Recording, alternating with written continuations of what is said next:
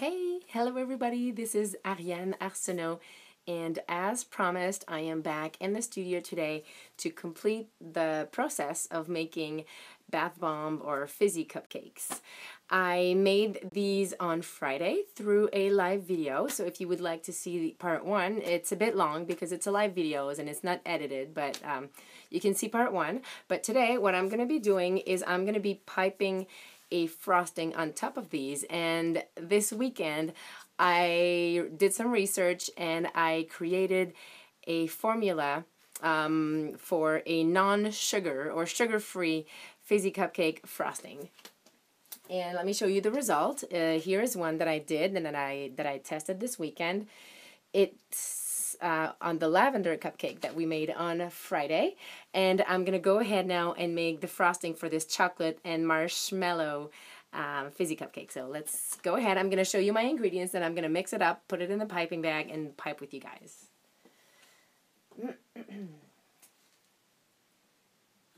Okie doke. Hey Simone and Becky, Cheeky, Clara, Karen.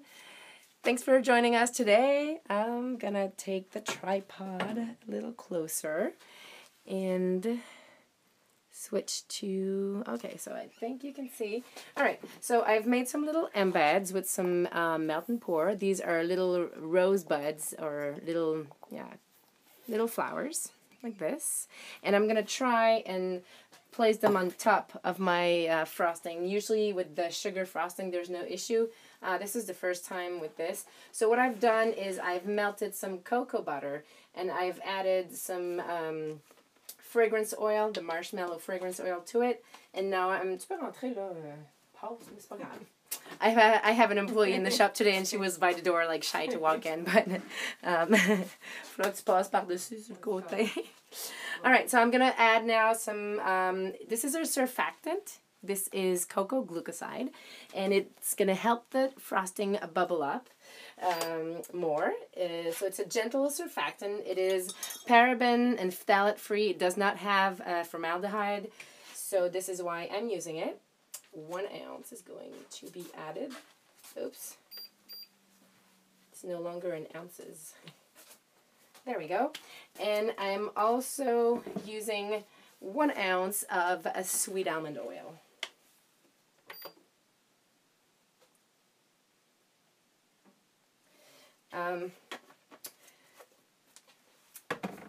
This is actually still warm, and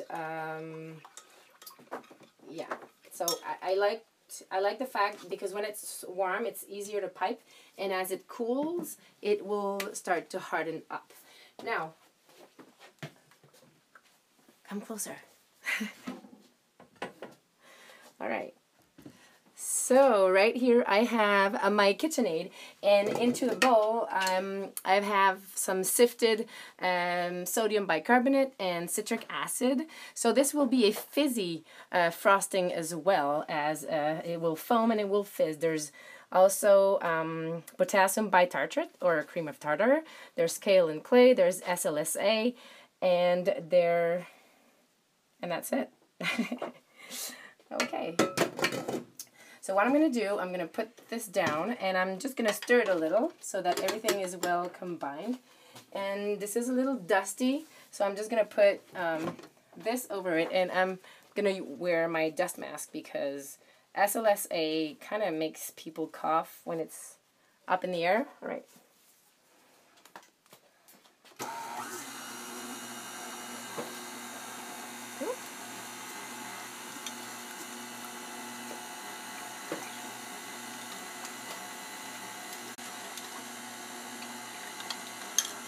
I've also prepared my piping bag and my piping tip.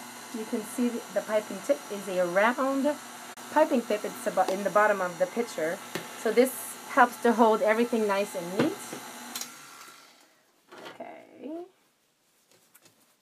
SLSA is so volatile. It just like, it poofs up in the air as soon as you make it move. All right.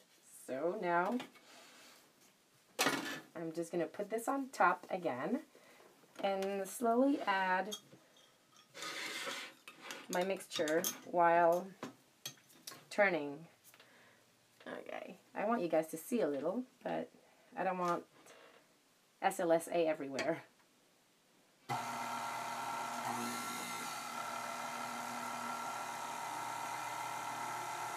I start slowly, and then as the mixture starts to get moist, I can whip faster because the SLSA won't be puffing up in the air anymore.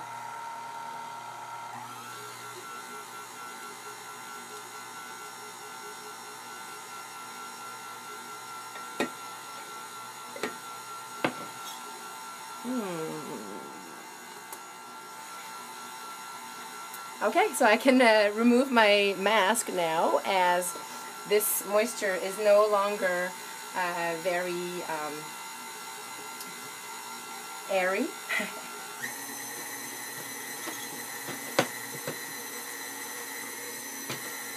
I'll take you guys a little closer so you can see what's going on in there.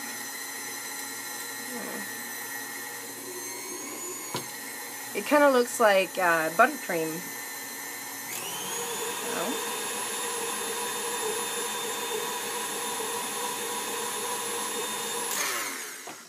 Whenever I make anything that needs to be whipped, I like to scrape down the bowl so that everything gets incorporated evenly.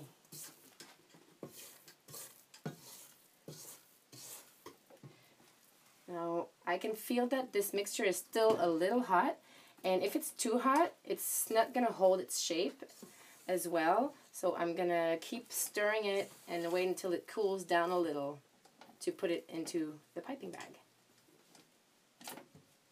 Okay.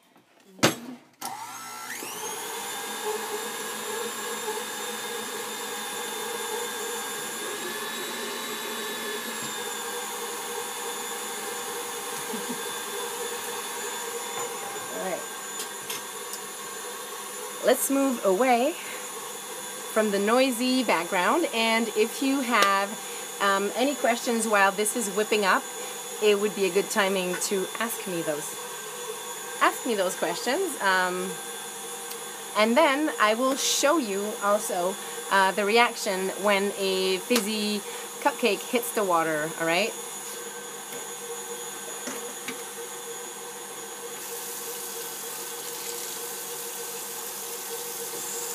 I am pouring some water into the sink of my soap kitchen, and I will plop a cupcake for you guys in there. What kind of oils did you use? I'm using cocoa butter and sweet almond oil. The cocoa butter is really dark in color. It's very yellow. So if you want to make a frosting that is whiter in color, you would probably need to buy bleached cocoa butter, but I personally prefer to use the natural. Have you had your frosting seize on you? I did had to scoop it out. This is the second time that I'm making this recipe, so it hasn't seized on me yet. I would assume that you could reheat it and it would be workable again. And then Lalina says, have you ever made soap clay? If so, can you do a tutorial? Yes, I do add clays in my soaps once in a while, and I do have a video that was released just before Christmas on using Brazilian clay in soap, and any clay soap can be made using the same technique. How long do you wait before you ice the cupcakes? I made those on Friday, and I will ice them today. Usually I would ice them on the day after I've made them, but you can wait 2-3 days. It doesn't really make a difference. Oh, there's already soap in my sink and it's all foaming up. I'll just start over. Okay, so I'm just gonna check on the mixture and see how it's coming along.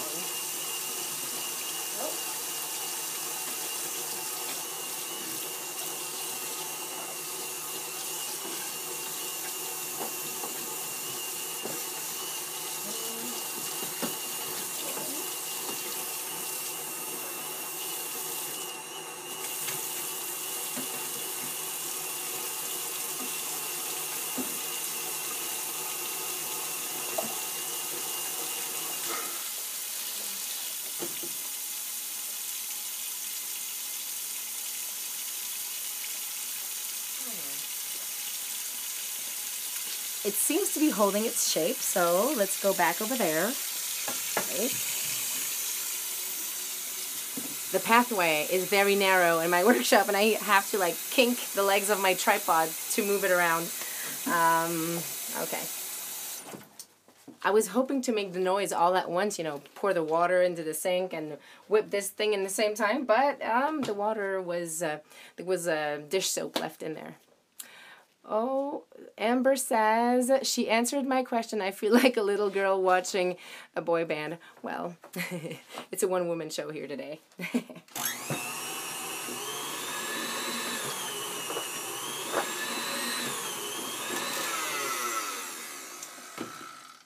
Okay, watching from England, Jenny Boosh says, with my little baby boy Noah. Oh my gosh, this is so funny. When I was pregnant with my 3 kids, well, not triplets, obviously I had one after the other, but every time I had a new baby born in my house, I watched so many YouTube videos on soap making and cosmetics, and that is how I gained a lot of knowledge. So if you have lots of baby time, you can totally watch YouTube videos, and they are super helpful.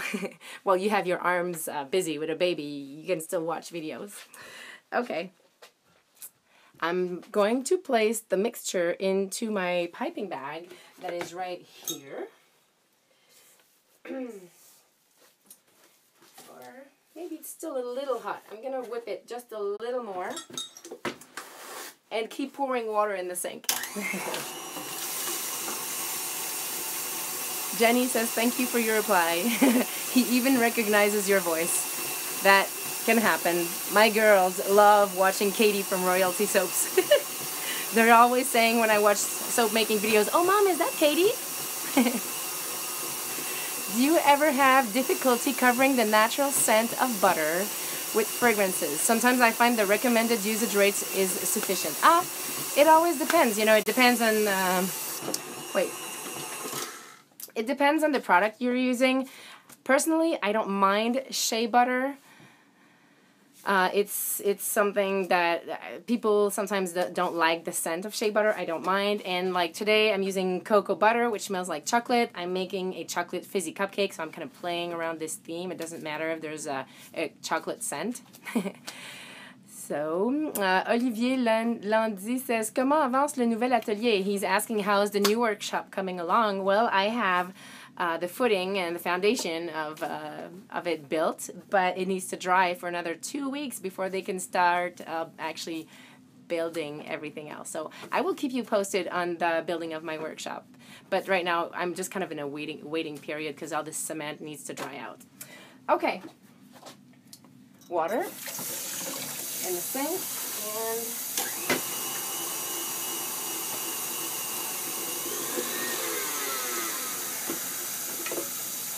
oh, and by the way, whoever you are who posted a job offer in my live video, those live comments go away after the video, so there's no point. All right. No spammers on my channels. I will need a moderator. If any of you guys here watching live are interested to being a moderator for my chats, send me a message after this video, and I will consider your offers. If you, it's like just when you're a moderator, when the chat is actually going, you can actually just delete messages that aren't meant to be there. So, because obviously my hands are busy when I do live videos, and I cannot do that myself. So if someone wants to be a moderator, I would be glad. I can actually even have more than one. All right. Let's all stay nice, all right? Let's make the frosting. There we go. C'est une question pour moi? Je veux juste que tu donnes un coup de brasse dans mon savon qui est sur le poêle. J'ai vraiment baissé le feu beaucoup. Good. Bon.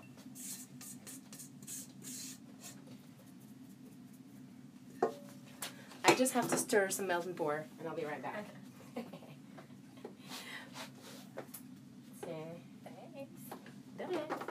My employee's working on making melt and pour soaps today, so I had to stir because she can't walk over this tripod that I have right in her way. But I will move the tripod now and hopefully give you guys a good angle, and maybe she can actually work now. So let's go down here.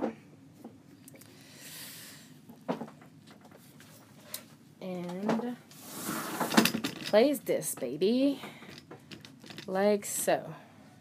Okay, I think this is good.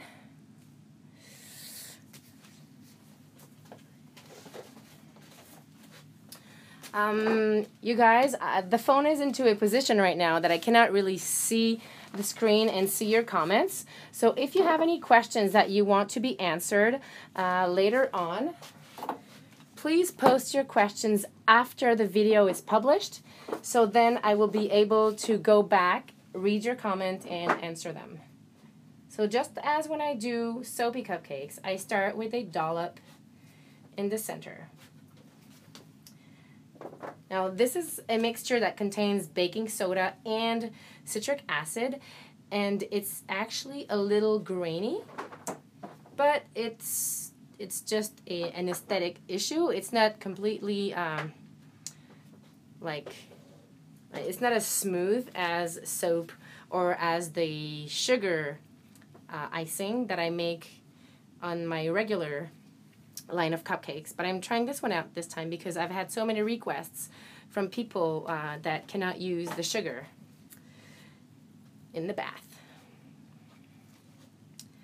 So, centering every cupcake, and then I'm just gonna go around like this and add a little flour. I don't know how long I have until it's too set that I can add the flour, but I'll try to do a couple at a time. And because there's sodium bicarbonate and citric acid, this mixture can expand a little after it's been piped. So I make them smaller as they sometimes start to grow, or they look like they're trying to run away. Like you can see, this one I made yesterday, kind of sideways, but it's okay. It'll still fizz really nice. So here are the little rosebuds that are made out of melt and pour that I'm simply going to place right here on top of each cupcake. All right, let's keep piping.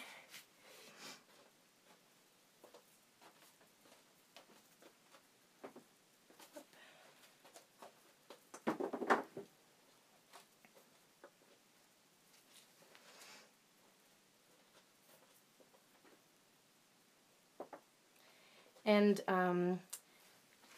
when doing this technique, and I've seen other recipes online that are similar to mine, I will link below to another video that I saw on Jen's channel, and I got inspired by her recipe. I don't know if she's the original creator. I will need to do a little bit of research, but this formula is different. It's similar, but I tweaked. I added some ingredients. I modified some quantities because I wanted to make it different. I always like to make my recipes different. Okay. And then after I'm done piping all of these little cupcakes, I will add some biodegradable glitter to make them all nice and shiny. And I think that my next batch will have to be just a little bit bigger. I may run out of icing. I'm not sure if I'm gonna have enough. You guys can still see. Okay. And then stay until the end because I'm gonna put one of the cupcakes into the water and test the reaction of the frosting and of the cupcake. Oh, well, or not the cupcake, but the base. Let's put some little flowers on here and hope that they will stick.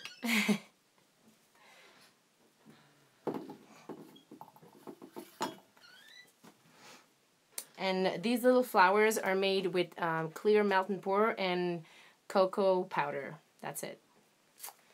That's it. Where's my spatula? Okay. I feel that I have some wasted frosting on the sides of my piping bag, so I'm going to push everything down. And the mixture is already starting to cool, so I'm going to try and hurry up, but if I push too fast, then it cracks. So there's no hurrying the frosting, I guess.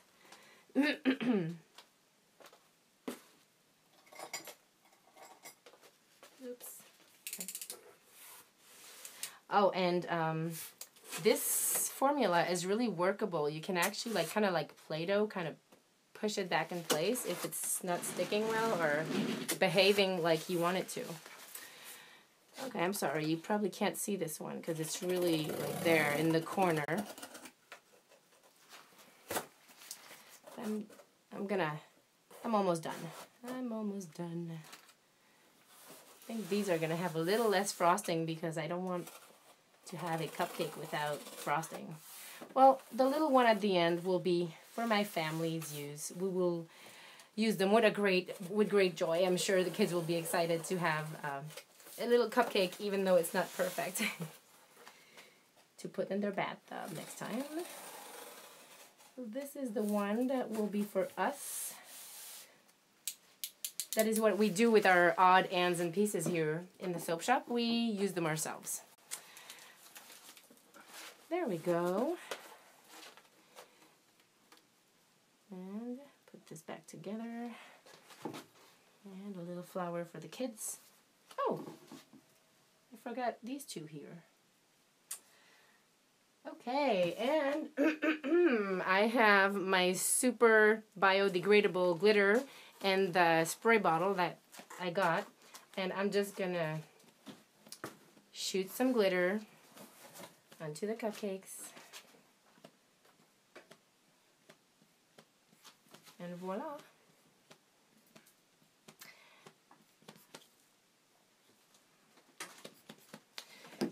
Now these, the lavender ones, were made yesterday, and I have this one, which was the least perfect of the bunch, and I will put it into some water for you guys to see how it reacts. Now, when you use a fizzy cupcake, you can put the whole thing in the water, but I would recommend to break the top off. I'm sorry, I'm going to be speaking closer to the phone so you guys can actually hear what I'm saying because the water's running, but I would actually break the top off and start by adding the base of the cupcake in the water and let it fizz and spin around and just remove it from the wrapper. It comes off pretty easily, like this. And we will pop it in the water and see the nice fizzy reaction. And these contain lathanol powder, so it's SLSA, so they will foam as well as fizz. So here, woohoo! Nice bubbles. I've seen many videos where the bath bomb or the cupcakes or the fizzy thing are loaded with colorants, and they turn the water and the is colorful and it looks like rainbows. I don't put so much colorants in mine because I'm afraid it's going to stain the bathtub, but I'm not sure my colorants are to be used in such big quantities. But I know I just ordered some new colorants from Nurture Soap Supplies, and I'm hoping that I can put more intensity in my bath bombs and create those cool reactions that we see online all the time. Alright, so now that we've seen the reaction, oh, and it smells amazing, it's lavender. I'm going to be all relaxed now. So now I will be showing you the frosting.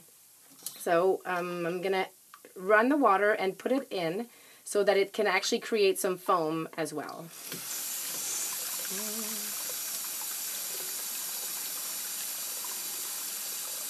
It's better to let it melt under hot running water so then it gets a chance to make some bubbles. It's actually like a solid bubble bath. topping. Well, there you go. So it's a cupcake that creates fizz and bubbles and foam and scent and color, a little color. The water is a little purple, but not the foam. The foam is white. All right, you guys, let's come back here. I am back. Oh, did it go offline? I'm sorry. My internet connection is the worst in all Canada, I think. Well, maybe not all Canada, but it is not the best. But when I publish the video back, it will be okay. That's it. That's it for today. I hope you've enjoyed watching the frosting part of these cupcakes. I will go ahead now and make the frosting for my Sweet Kiss and for my... What's the other one? Which one? Oh, Fizzy Lemonade. And I will post pictures later on my Facebook page and on my Instagram and everywhere on social media. Before I let you go, you can hit the thumbs up button and leave me a little comment after I'm done. And I'm sorry for the awful, awful internet connection. Thanks for watching. I will see you later. Bye.